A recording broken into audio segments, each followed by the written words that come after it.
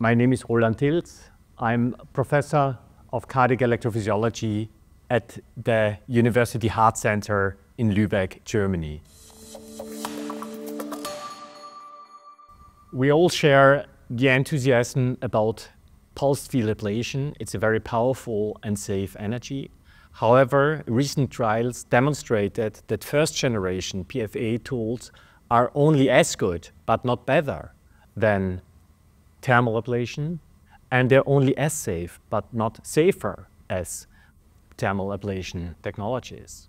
So the balloon design is aiming to combine the best of three worlds. So the balloon, which has the advantage that you can push the catheter and get very good wall contact, that you can deliver the energy into the tissue and not into the blood pool. Second, it has a PFA as a very powerful and safe energy. And third, it is fully integrated into a 3D mapping system. It is a pre-market single-arm study. 150 patients were enrolled at 11 sites in the world. 70% of patients had paroxysmal AF and 30% persistent AF.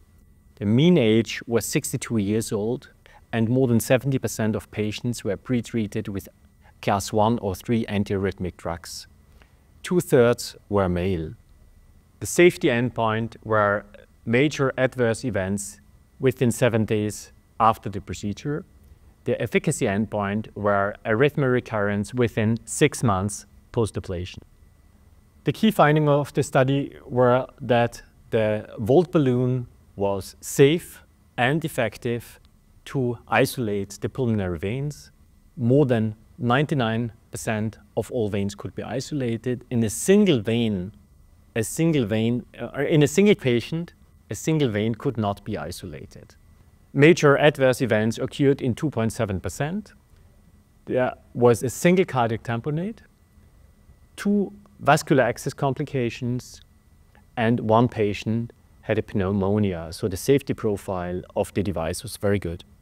So the take-home message of the Volt study is that the balloon is back. It is a safe and effective way to isolate the veins with pulse field ablation. The safety profile was excellent and the efficacy was very good as well. Now we need further studies to confirm that the balloon design is more effective and safer as compared to thermal ablation.